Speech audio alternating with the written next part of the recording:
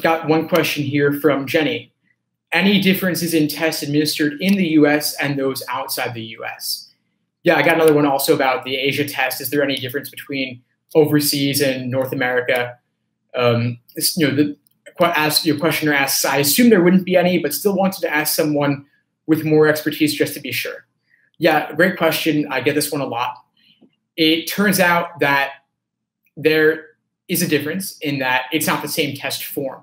So if you get this, circle game about monkeys, someone in Asia might get a pure sequencing game about clowns, and you might get yours and they get theirs, and there's no overlap.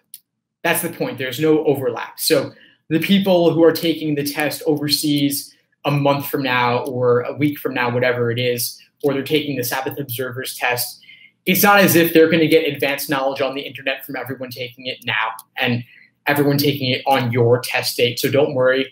Nothing unfair is happening here.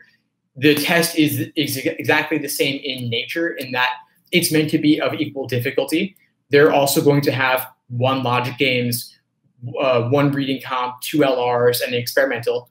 And they'll also have the 35-minute constraint, but everything else will be pretty much the same.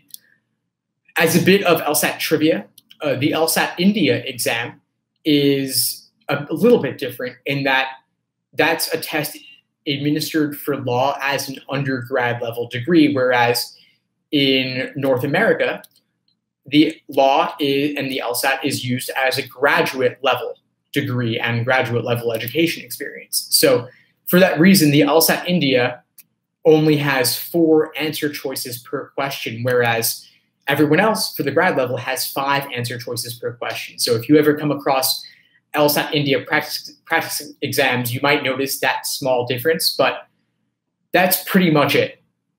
LSAC, one reason they don't release every test administered is because they want to save some exams, some test forms, to use for overseas administrations and to use for Sabbath observers, or if something goes wrong due to the weather and they have to delay by a few weeks.